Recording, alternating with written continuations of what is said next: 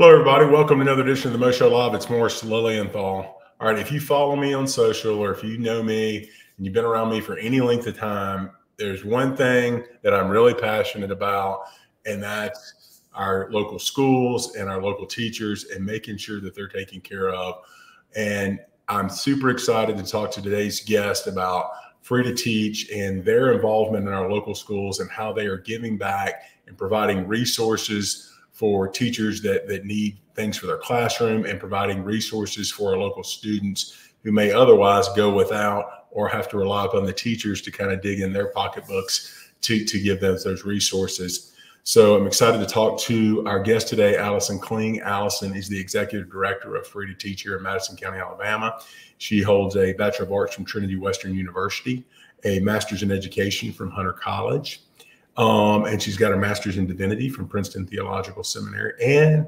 And she also has practical experience. She was an elementary school teacher in New York City for a few years with Teach for America. So Alison, thank you for what you're doing, and thank you for your time today. I know this is a busy time of the year for you guys. Thank you for having me. I'm so impressed with your show. I'm so impressed with this platform, and I'm really excited to be highlighted and to highlight the work of Free to Teach today. Well, thank you so much. Folks, if you are watching live right now, if you will share this out to help get some more eyeballs on it, to highlight this great organization. If you're watching the recorded, like a lot of people do, or listening to the podcast, share it out and do so we can get some more support for Free to Teach. Their mission, what we're going to learn more about today, I think is one that's going to touch a lot of folks. And it really impacts our community so much, not only now, but for future generations, which are going to be the ones taking care of all of us when we get older and hear and do. So we want to make sure we're taking care of our kids and our teachers right now. Yeah. Can you do us a little favor and give us a little background for the viewers as to what Free to Teach is, a little bit of how the organization got started and y'all's mission? Yeah, so Free to Teach, in the simplest terms, we're a free supply store for teachers. So we operate a year-round supply store where every item that teachers leave with is absolutely free. To kind of do two things. We want to make sure that teachers aren't spending out of pocket, and we want to make sure that we take that burden off of, families who may not be able to afford the supplies. And then we really want to add in extra, interesting, unique resources that maybe would have otherwise been thrown away or people might not know what to do with them. We take a ton of that and we get it out into the community. So the story goes, the lore of Free to Teach is that our wonderful, sweet late mayor's wife, Eula Battle, she and a group of friends got together in about 2010, and she had retired. She had been a teacher for over 30 years in the kindergarten teacher. Many in our community were probably in her classroom, and she was an incredible educator. And, as she retired, Mayor Battle started his work for the city. She had this box of binders, and she was like, how do I get this back into a school? Am I going to call my old school? Like, how do I kind of repurpose this? So she and a group of friends founded Free to Teach in 2011, and they found a little spot for it in West Huntsville. And that first year, they gave away $38,000 in resources to teachers.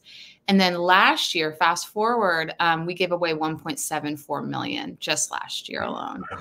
And so it's really incredible to see what someone's heart, like Eula and that group of people who really believed in our educators, what it took then to start that. And she always joked, if I had known what it took, I might not have been able to do it, because it's a lot of work to get your 501c3 and to convince people to donate and all of the things.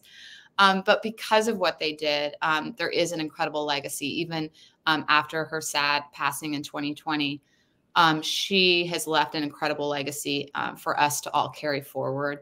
And so I was introduced to the organization when I first moved here. My husband is a pastor at Covenant Presbyterian here in Huntsville. I just had one child at that point. Now I have four. So I had a little more free time. And, I met Miss Battle and I met her team, and they were looking for a development director. And so when I started, I got to really dig into the organization, learn all about what it looks like to do fundraising from the nonprofit side. I had been on boards before, but I'd never kind of worked for a nonprofit full time. And so I started as the development director, and then I became the executive director in 2020. And, just to see the growth 38,000 that first year. And now I think we're at about 13.7 million in supplies and resources that we've directly invested into the community through teachers. Yeah. And so for folks that are watching that may not know, y'all are based here in Huntsville, and y'all support the 3 local school systems that we have in Madison County. Is that right? Yeah, that's right. So our focus is to get the supplies to the public school child through the teacher. And so, you know, when they first started, it was core classroom teachers. And because we've been able to grow the funding and some of the offerings that we have opened up to pretty much anyone in the building, anyone in the school can come and shop with us. So you're talking your school nurse, your librarian, your speech therapist, you know, the gamut, the core classroom teacher, the teacher's aide, the behavioral specialist. These are the people that we really want to support. And I think a key component that I really appreciate as a former teacher is just how important it is to support the teacher or child relationship, and how incredible that relationship really is in the life of a child. That adult is with them for 10, 11 months out of a year. And we really want to make sure that we're investing directly in the people that are in front of our kids. You know, I believe that the teacher is the leader of the classroom, the CEO of the classroom. And so we're an organization that really puts the teacher first. We listen to what they need, and we do our best every day to get it. Yeah. Well, and I think that's so true. As like I said, as a spouse of a teacher who's entering her 24th year this year, Yes. you know, there is such a connection when a teacher can make that bond with a child. Yeah. And you know, not having the resources that a child may need, or the resources in the classroom to connect better, or to provide better opportunities to class, Yes. does not provide the best environment for that connection to happen. And so when that connection can happen, magic happens. Yeah. And there's a better learning environment for the child, better, more enjoyable learning environment, makes it more just a pleasure to go to work and do things. It makes it easier for the teacher when they have these resources, and the students have these resources. Right. And I just think it's critical. And you and I were talking off air before we went live, and I think this is something I told you I wanted to bring up was, you know, we're so blessed, for those watching that are not here in North Alabama. You know, you read US News World Report, and we're always touting, and the cities and the counties proud about how we're always on the top 3 list of best places to live, whether it's Huntsville or Madison or the whole 9 yards, or the best place to, you know, for engineers to move to, whatever list. Huntsville's proud to be on one of these top lists, and it is a great place to live. It's a great place to raise a family and all these things. And we do have 3 great public school systems here in our county. But I think what a lot of people lose sight of is that there's still a need in our community. And I saw something on your website I wanted to highlight, which was that about 18% of students in Madison County live below the poverty line. And then over 42% of students in our local school system receive reduced or free lunch. So what that tells me, and I know this from, you know, hearing stories from my wife and things that are needed at her local school, that there is a need there. And it may not be at the forefront of what everybody sees and in the eyes and the news and do, but there's an underlying need there. And when that need is not met, it goes back to what we were just saying. It creates a disconnect in the classroom that makes it tough for the teacher to teach and make that connection, and for the student to learn. Yeah. Yeah. I think that's crucial. You know, I think we have 3 really great school systems. We have a ton of organizations, teachers, administrators that are all trying to do their best. But I think what is unique about Free to Teach is that we have kind of recognized that there is that disconnect where, you know, there are families that can't get everything on the Target list, right? On the school supply list. They can't go to Walmart and spend $56 when they're living paycheck to paycheck. And I think that's real.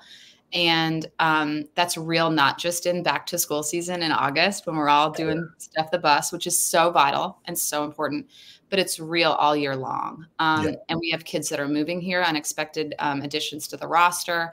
You know, there's just a lot going on. We have teachers who come and they've been switched. They were a kindergarten teacher. Now they're going to be 5th grade come January.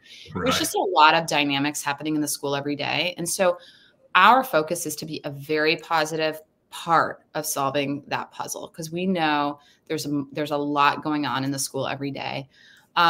But yeah, I have teachers that come to me and they're able to get those Texas Instrument calculators. Sometimes we get those in from donors. Right. And, you know, I love working with teachers like Miss Cunningham at Morris. And she's telling me, Allison, this calculator will be with my 8th grader all the way through high school and maybe beyond, depending on what he does. And just to know that that was brought to us by, you know, our CPA firm, Honeycomb, right? They brought us 80 of those calculators that are now out directly impacting a kid through the relationship with the teacher. And so I think that one of the key moments for me was when one of our teachers, Heather, she shared with me that a student said to her, thank you for making it equal, right? When she was able to kind of get those supplies to the child. And she asked her student, like, what did you mean by that? And she just said, like, it can be really embarrassing to not come in with the fresh thing and the fresh backpack and everything that I need. And the fact that you were able to get that to me, nobody else saw you give me that. And I know you got it for free, just made it feel so good to start the school year. And those are the relationships. Those are the stories that we're able to support all year long.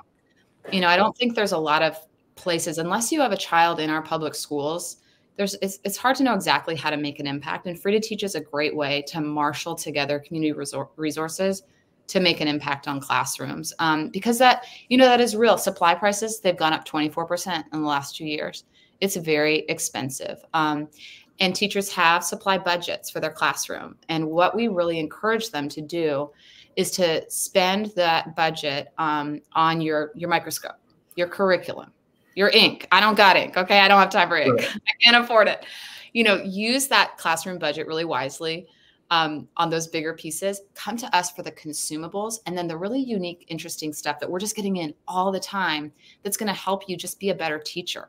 We want to make sure that we're not only meeting the need, but that we're growing and growing an education future for Alabama, which we all know needs support in its public schools. So I think that's what I'm really proud of about our work as a team at Free to Teach. Yeah. Well, there's so many kind of touch back on a couple of those points there. You know, the first is that I think it's so true that there are so many pressures on the child today, and it's so tough with social media and the peer pressure and doing and keeping up with the Joneses. And so for a child to come to school and not have the resources that other children have, the bare minimum, much less all the bells and whistles that some of the other kids, like my spoiled son, probably has compared to others, that and do, it takes that pressure off of that child. They don't feel it. They don't feel embarrassed. They don't feel anxiety about it. Not to mention actually having the resource so they can excel in the classroom. You know, so you take both those things together. So I think that's so great that y'all do that. And then certainly, you know, look, as we talked before we went on air, there's also the economic pressure on the teacher. A lot of teachers don't make, you know, what we think is a fair wage for their importance in our community. And so for them to have to stretch their resources can put a burden or put them in a precarious position of, do I take resources I don't have at home to take care of things that's important to me in the classroom? So you're providing those opportunities here and doing because it's not only for supplies for students, but it's also for enhanced instruction for the teachers so they can provide those resources. Yeah. It's so true. I have so many people like yourself that are the spouses or significant others of our teachers. I get sometimes more thank yous from them than from the teachers. Like, thank you. My family budget looks a lot better. There's been less Amazon deliveries this year. You know, it makes a difference because teachers really, they will do what it takes. I mean, they're going to do what it takes to go above and beyond for the kids in their classroom. So it's super exciting to say, come here, don't spend your own money, pocket that for your own family, and come to Free to Teach. Well, I thought it was one thing you mentioned to me too was that was interesting. You touched on it a second ago, but one of the other great things about our community, we have a lot of great corporate companies here that are doing business in the defense industry and other areas here, but they have resources that if they were tapped into, they may have excess or leftover things that could be used. And you guys are kind of taking that to front and to task and saying, look, let me reach out to a lot of these corporate partners in town and see if they have things that might be beneficial that nobody else may have even thought of or nobody had the time to do. Tell us a little bit about that. That's it. We had a company who had this warehouse and it was full. There were like 6 pallets of these very interesting, unique containers that had just sat there.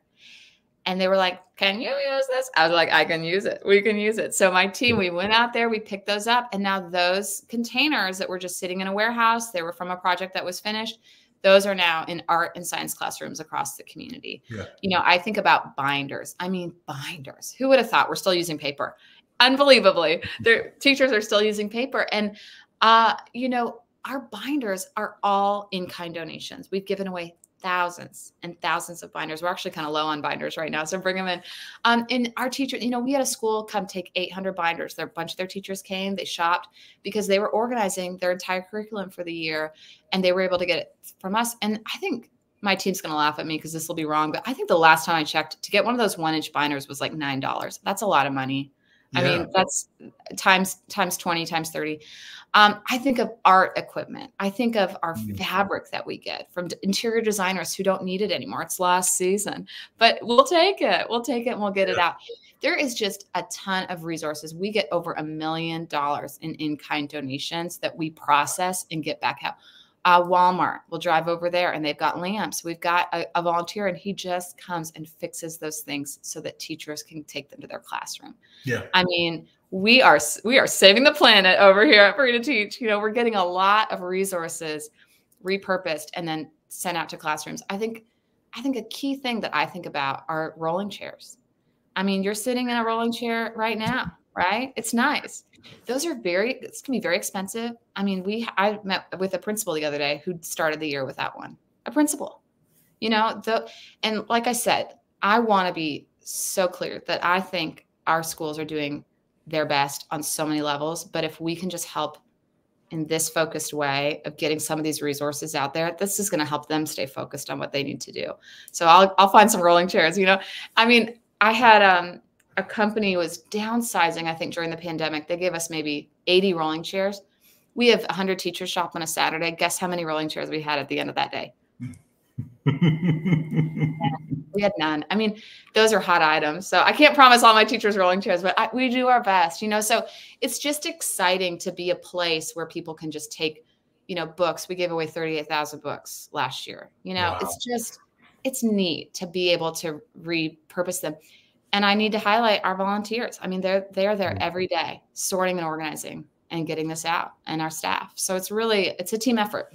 Yeah, absolutely. Well, I love that you're kind of looking to our community to find in-kind donations, because these are things that these companies don't need anymore, and they may just go to waste or be repurposed for something that may not be as good, or recycled. Yes. And you're recycling them in a beneficial way, maybe actually having to physically do it. Bonus points if you deliver it to us.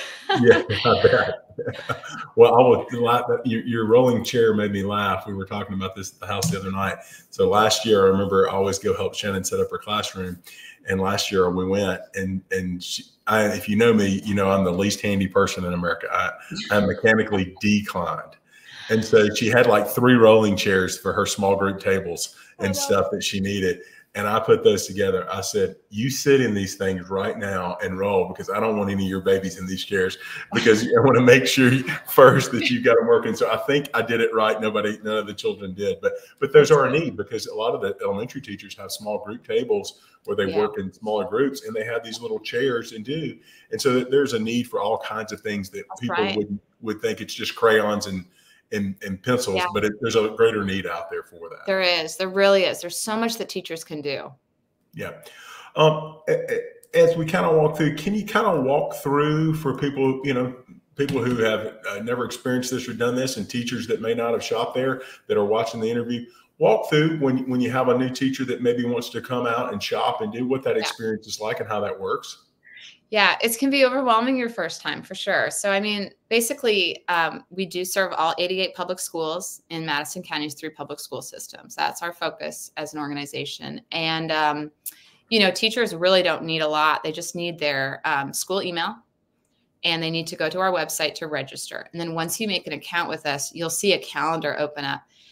We used to have teachers come every other month, but because we've been able to raise more funding to support the store, we've opened it up to every month, because what I know about teachers and myself is it's hard to remember what you ate for lunch yesterday, let alone when you were at Free to Teach last. So we just say, come every month, come as often as you can.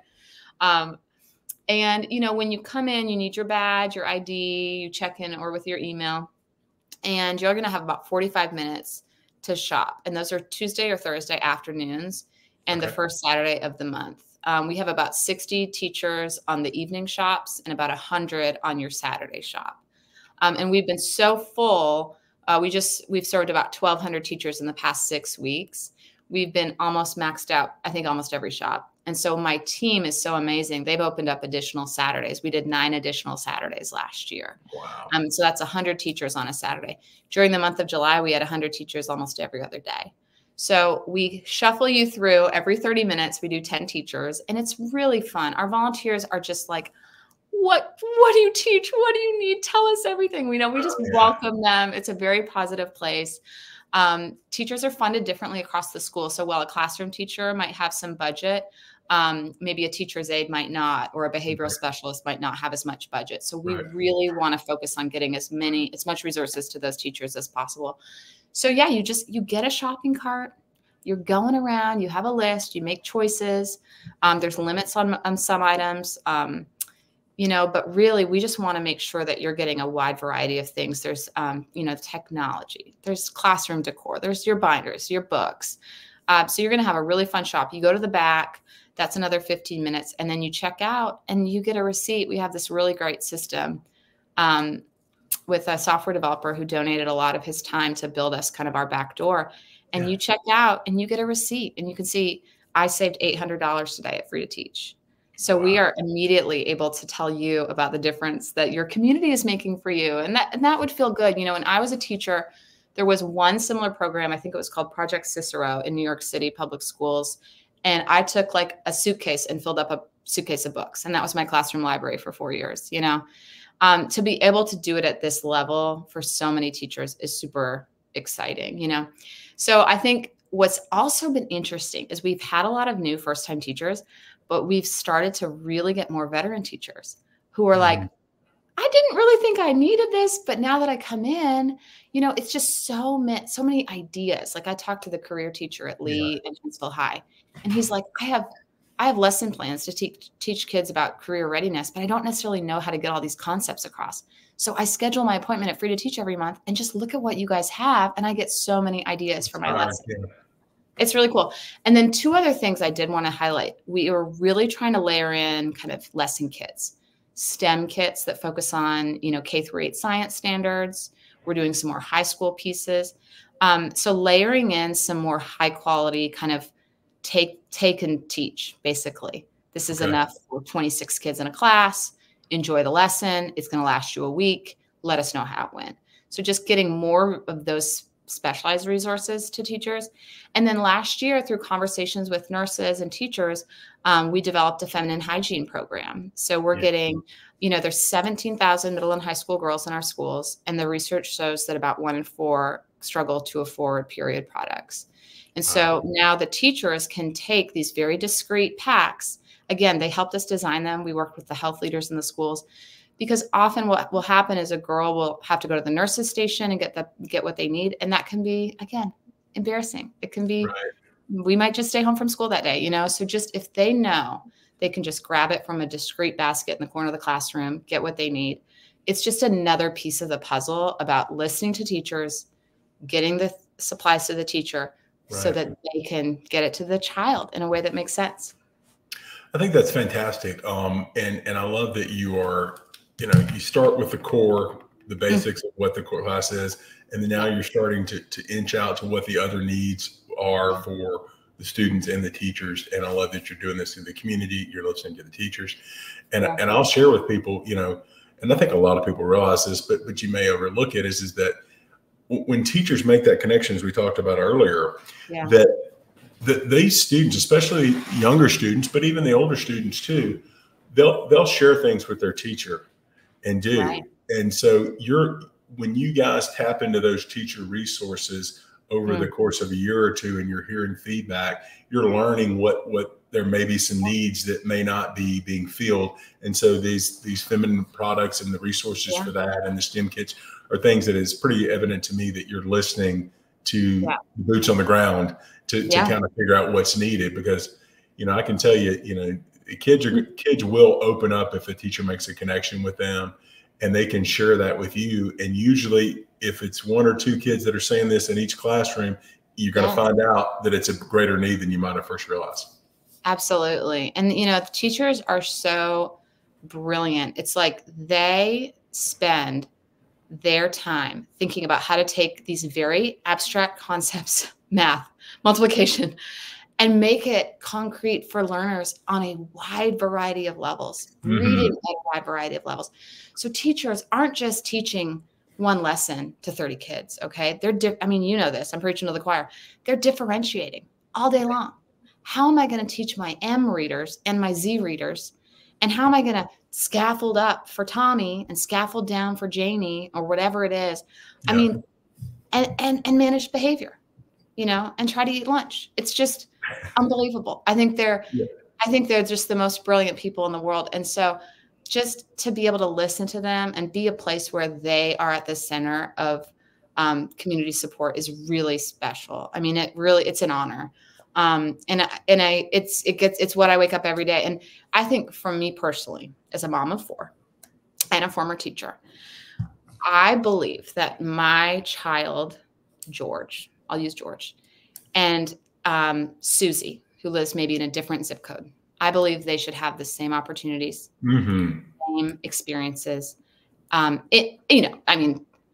think they both should be able to do whatever it is that they want to do in life. And so I think that it's very special for me to go to my child's school and see a poster on the hallway wall and know where it came from. It came from Free to Teach. I mean, that's pretty special, And so I think equity and equality in education is probably front of mind for me, because I think every kid just deserves an excellent education. And I think this is kind of our focus as an organization. And I was having a conversation with a company today. I was like, we're pretty simple. It's very what you see is what you get. But I really do. I believe these pencils and these crayons are transformational. Because of the model, it's really carried us forward. And that's the legacy Eula gave us when she founded it. It's incredible.